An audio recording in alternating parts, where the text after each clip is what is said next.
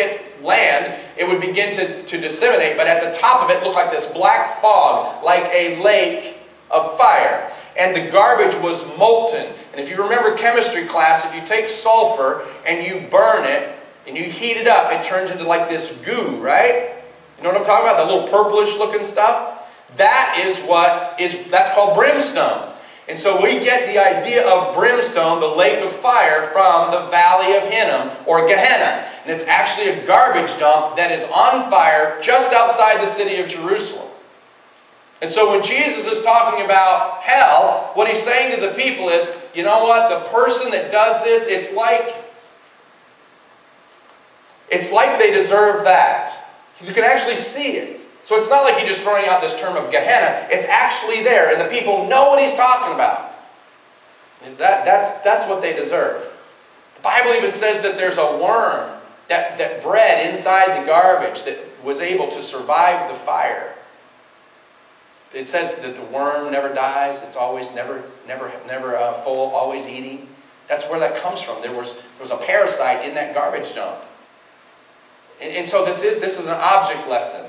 Does hell really have fire and smoke? I don't know. But all I know is what Jesus is saying is people that do that deserve that right there. And the people could see it. Gehenna for them was a place where everything that was filthy and useless was destroyed. It was a place where if we didn't have a purpose for anything, that's where we took it. It's a sad place. It's a synonym. That's why it became a synonym for hell for us. It's because that's what God says. It's the things that aren't going to make it into my kingdom, that they're going to be apart from me, and that's kind of what it's like. I want you to keep in mind that Jesus isn't suggesting to us here. Jesus is not saying, by the way, I was thinking, if you don't mind, Jesus is telling us, point blank, these feelings, these attitudes are wrong. And clearly says that it's a bad thing, a terrible thing to destroy a man's reputation. And he says that there's no punishment that is too severe for people that are gossips and for people that are going around destroying other people's reputation. No punishment is too severe. To Jesus, these are pretty serious sins. Very serious sins. Now you got to remember that at the beginning he said, you've heard it say, don't murder. And he's taken that all the way to, don't even say anything bad about anybody. That's a long trip. That's a long trip. And that's going by the law and then by the law of love. Because the law of love wouldn't want me to destroy you or for you to destroy me. For Christ to put these things on the same level as the law was not only a bold and way of thinking, it was pretty brave. Because you've got all these religious leaders around there, and what he said was, the law is true, but what I'm telling you is equal to that. And I'm sure that ticked a lot of people off, because they held the law in super high esteem. And you and I, with our tongues, we have the opportunity to bless or curse people. Either one, out of the same tongue. James 3:10 says, out of the same mouth come praise and cursing. My brothers, this should not be. We shouldn't be 1 minute praising God and the next minute cursing God. We shouldn't be praising people and then cursing people. We should be blessing people. We also have the chance to encourage each other. 1 Thessalonians 5:11 says, encourage one another and build each other up, just like, in fact, you're already doing. Encouragement is a great thing. A great thing. I was watching the Olympic race last night, and these people are running around the track, right? And the crowd is screaming and hollering. I doubt anybody's up there yelling, your shorts don't match! Your shorts don't match! What they're yelling is, go, go, go! People keep running when there's encouragement. People quit when there's criticism. You and I have the chance to support each other. Hebrews 3:13 says, but encourage one another every day as long as it is today, so that none of you may be hardened by sin's deceitfulness. The tongue is a fire, but fire can be a good thing. I was out west, Thomas and I went out to the Grand Canyon a couple summers ago, and you could see where the forest fires had run through the national forests, and it was green. And I'm thinking, that's weird. Because all we see on the news is fire, fire, fire. But if it doesn't go through every so often and clean it out, the ground can't be purged of all of its impurities and have the things, the nutrients that it needs to grow again. And it comes back. And Alex said to me a couple weeks ago, he says, you know these wildfires we have in Florida? He said they're a natural thing. It's our houses that are in the wrong place. We're the ones that's in fire's way. Fire's not bothering us. Fire can be a good thing. You see where they got the fire out in California and it's burning like this, and they went and started a fire over here so it burned that way so that this won't burn. Fire can be a very good thing. Maybe today you have words that you would like to take back. I don't know how you can do that, because your life's not a DVR that you can rewind. It'd be great if it was.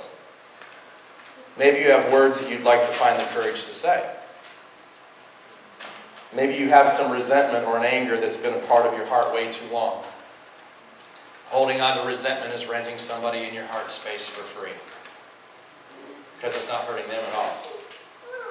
It's only hurting you. Maybe today you'd be willing to let it go so you can be free. But you need to know this. James 3:8 says, no man can tame the tongue.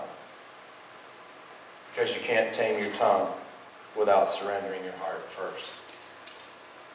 You can't just say, I'm going to stop, unless you're going to change your heart. And the good news for you today is, we can have a new heart.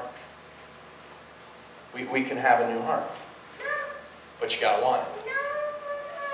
So take my heart and form it. Take my mind, transform it. Take my will, conform it to yours, oh Lord.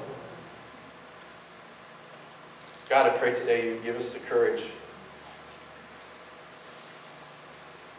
the determination that it takes to yield our heart to you.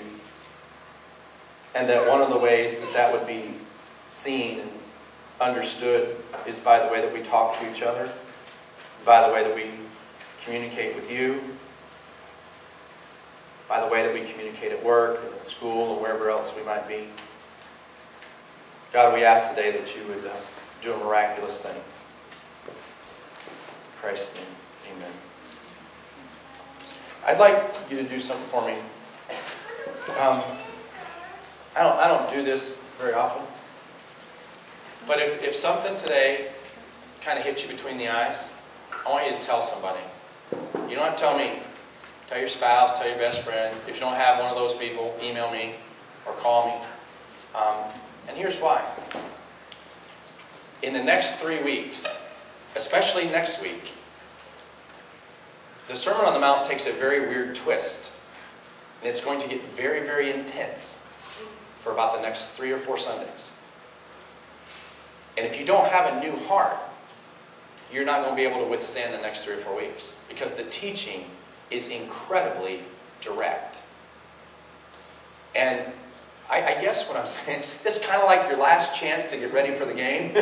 Okay? I mean, we're warming up, and we've talked about beatitudes and attitudes we should have in heaven's perspective on this, that, and last 2 weeks ago was about, unless our righteousness exceeds the Pharisees, we're just religious people. Well, today is about getting your heart right, because the next 3 weeks or so are really, really hard. In fact, I'm not going to lie to you, I almost skipped them. I was going to skip it, because it's so difficult for me personally to go through some of this stuff. If something hit you today, tell somebody. Just tell somebody. Just say, hey, PT said something today, really got me, I need to pray for me. That's all I have to say. Email me, we'll have a little electronic conversation. I'll meet you for a cup of coffee. Today I'd meet you for something cold to drink, because it's very hot. But can we be serious about this? I mean, as a family, seriously of being people who have hearts that are being transformed and minds that are being transformed into the image of Christ. That's what this is about. And so just, you do business with God the way you do it best. And we'll walk together through that. Fair enough? Fair enough? Hey, I know it's a busy time of year and lots of stuff going on. Everybody, vacation in and out. Appreciate you being here. Appreciate your faithful support for the church financially. We're going to receive the morning offering at this time, which really